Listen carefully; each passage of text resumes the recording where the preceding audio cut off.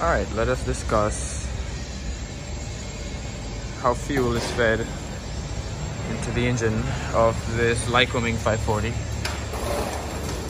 can see right here, E4C5 model. So just a few components that I'm going to mention. We have the air filter, air intake air filter. We have the carburetor. We have, on the carburetor, we have the throttle calibration. Right here we have the mixture calibration.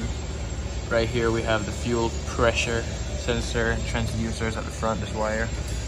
And fuel in to the carburetor. The bottom side we have for carb heat. And this is the duct that take heated air from the exhaust into the carburetor, carb heat. By the way, this right here is alternate air. So let's start from the front. Air enters the filter. It is passed through this air box to the carburetor. And then from the carburetor, fuel is metered using the mixture calibration. I'll go inside the cockpit.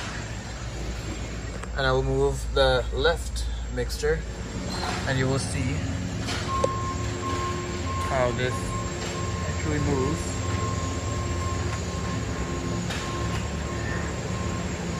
Alright, and then the throttle is right next to it.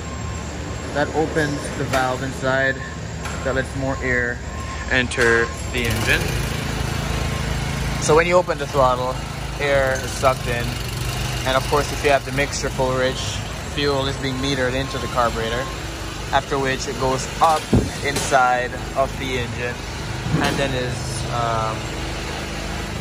distributed to all of the 6 cylinders.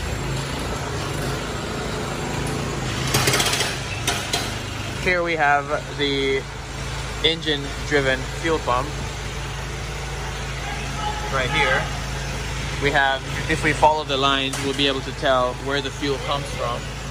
So let me go on the other side. So fuel comes from the fuel strainer, which is inside here.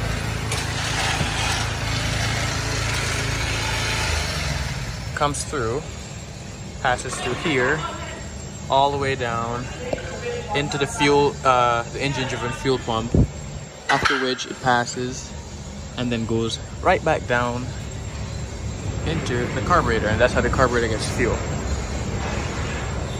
There is also a breather or a vent for the fuel pump where excess pressure is blown off, just so that the pump can breathe, as the name suggests.